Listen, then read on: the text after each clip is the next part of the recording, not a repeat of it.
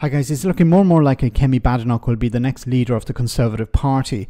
She's been more consistent on message, and while she doesn't seem to be jumping on the idea of leaving the ECHR, she appears to have the crazy wing of the Conservative Party in her pocket when it comes to other policies.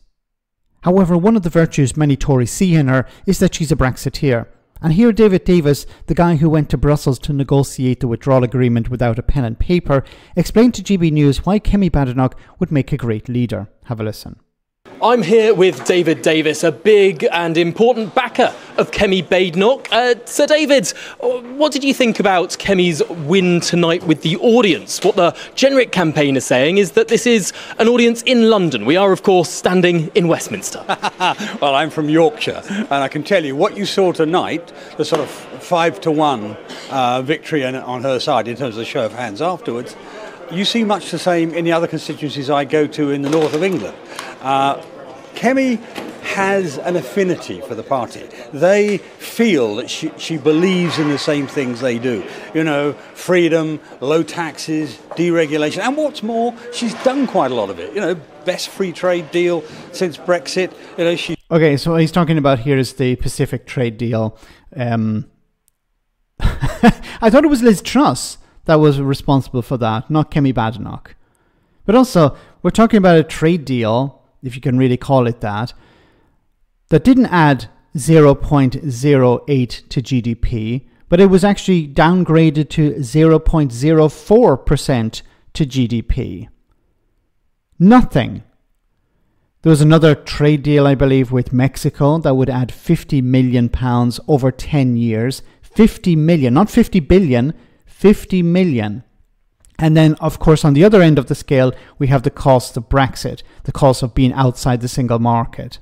She stood up for the post office workers, people's rights. You know, she was the one who had the first fight over all the wokery. She was the bravest.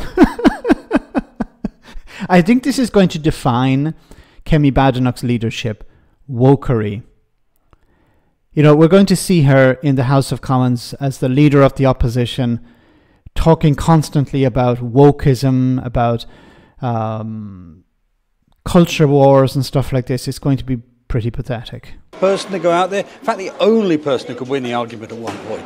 So the party likes her, and that comes across. Tonight she said that no one has done more for Brexit than herself. Now, Sir David, you are a former chief Brexit negotiator, former Brexit secretary for this country. Is she right? Yeah, I'm happy to give her that, actually, because you know, what happened at the beginning of Brexit, Theresa May didn't handle it very well, frankly. Sorry. Theresa May didn't handle it right.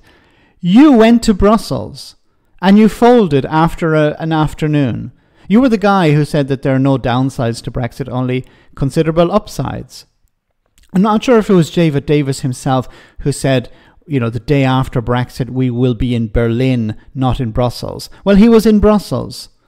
And he's famously pictured sitting at a table opposite Michel Barnier, and Michel Barnier has, you know, a massive stack of paper, and David Davis sitting there without even a pen. But because it's all up here in his head, he doesn't need pens and papers and books and computers and phones and stuff like that. No, it's all up here in his head.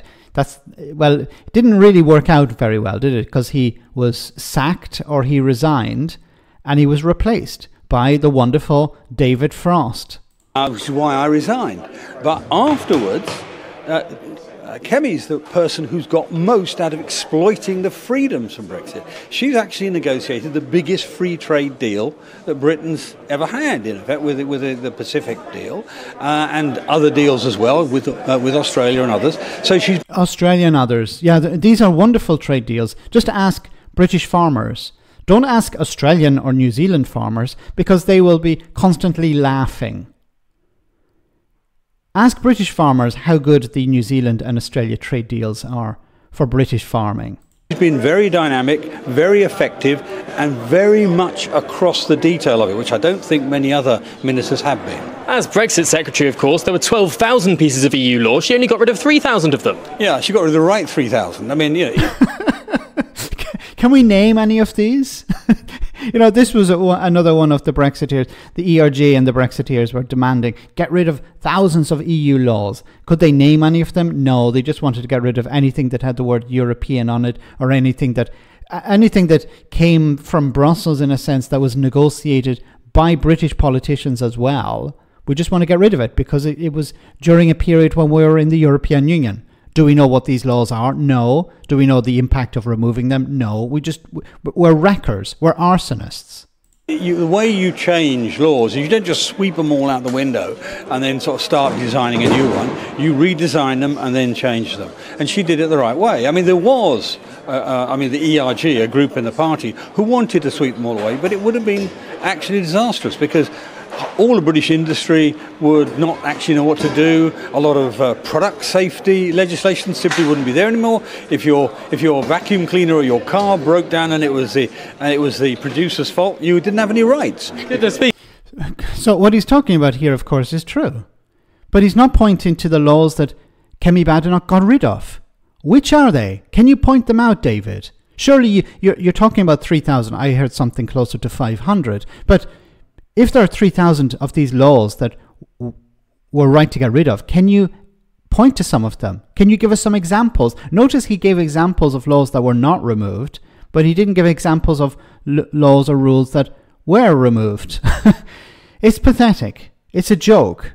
Now, as I said, I think Kemi Badenoch is going to run to the right, of course, of the Conservative Party. She's going to constantly be banging on about wokeness and the culture wars and maybe Brexit.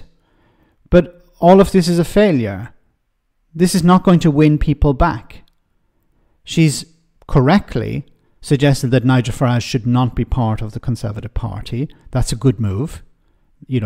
Trying to out Nigel Farage is not going to work, or try to bring him into the party is just going to turn a lot of people off.